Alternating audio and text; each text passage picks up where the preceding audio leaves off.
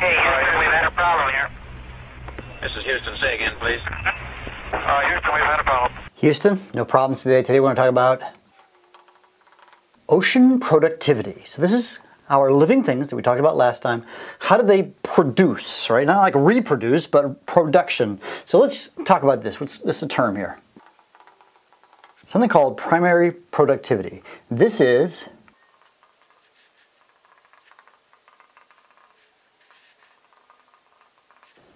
it is the amount of carbon available for creatures to survive. This is usually caused by photosynthesis. And as we talked about this, in the ocean, the primary the primary creatures that do these are the phytoplankton.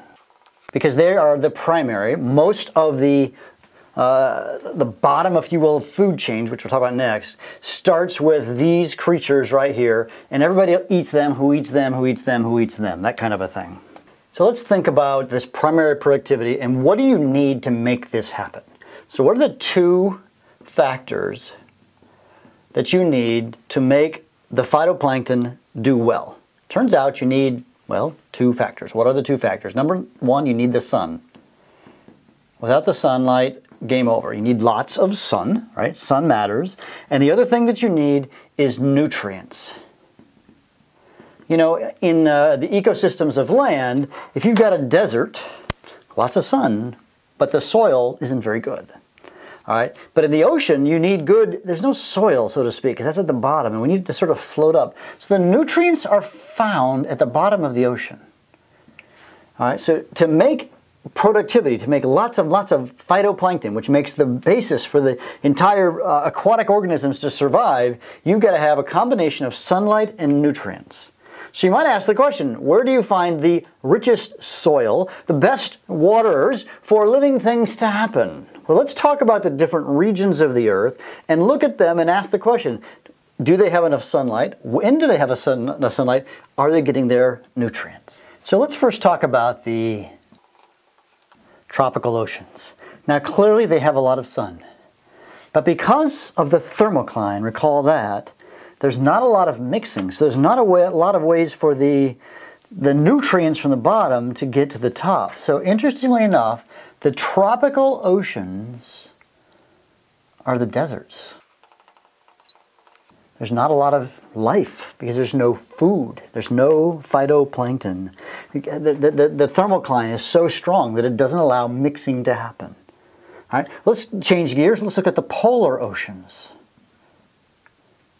Now clearly the polar oceans are often covered in ice, but when they're not covered in ice, there is a time of year, you know this probably, at certain times of the year it's dark, no sun.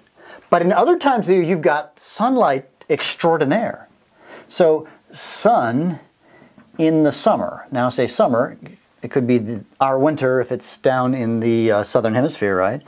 So they get interesting things happen like this. So here's a graph of the plankton in the polar regions. Notice how it peaks in the summer. Makes sense, doesn't it, right?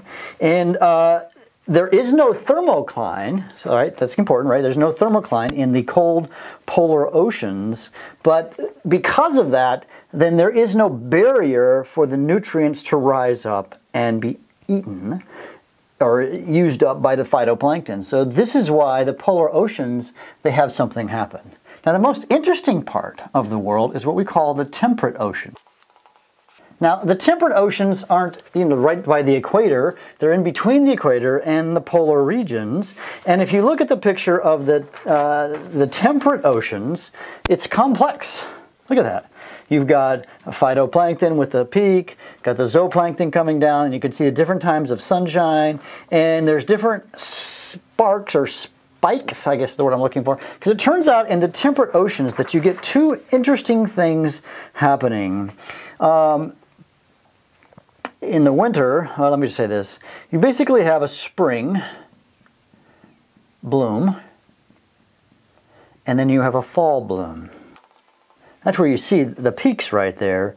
And what starts to happen is because as the oceans are going over and the temperature is starting to warm up of the oceans, then you get the turnover. If you can get the stuff from the bottom up, then there is something for them to eat. And this is crazy where this happens. A place that you might not think about, you might think it's polar, but off the coast of Alaska, it's temperate oceans. And the fishing there is amazing. Why is it amazing? Because especially in the spring, there's the spring bloom, all the phytoplankton eat, then the zooplankton, and then whales come to eat, and then seals and otters and fish and fish and fish. So the temperate ocean has these two big peaks that are called the spring and the fall bloom. But when you move back to, say, the summer, then you get a strong thermocline, because you see what you need is these changes in temperature to keep changing, and changing temperatures causes circulation of the ocean, which causes the goop from the bottom.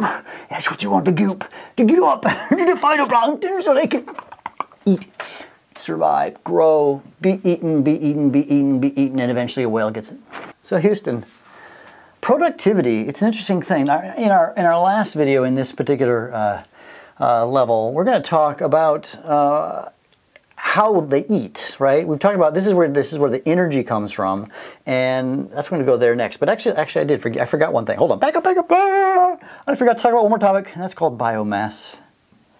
Now biomass, mass of bio. This is the mass of all living things.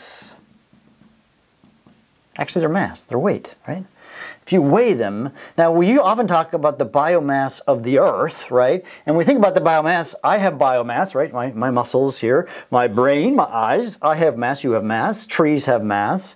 And often we talk about the earth biomass, but sometimes we talk about the marine biomass. So marine has to do with, of course, the oceans, right? So it turns out that the oceans are about 3% of all the biomass of the earth. Only 3. Is that crazy? 97% of the weight of the earth, of the weight of the living things, that's what it is. The weight of all the living things is on land. Only 3% is in the water. And one of the big reasons is that we don't have, let me think about how to say this. The plankton live and die quickly. But a tree, which is a primary producer in the real world, in the terrestrial land, he lives for hundreds of years potentially. And so his mass keeps going. But a phytoplankton is born, he lives, he dies, and this happens very, very quickly. So there's not a whole lot of like steady creatures that last for a long, long time in the ocean. Now some of the whales and things like that will live for a long time, but their primary source keeps being recirculated every year. And if you break that circulation, we're going to have a crisis of great proportions in our ocean. So the biomass matters. Anyways, funny, mass matters. Guys, next up, like I said, we're going to go back and we're going to talk about, lastly, about who eats who and how that works. We'll see you in class.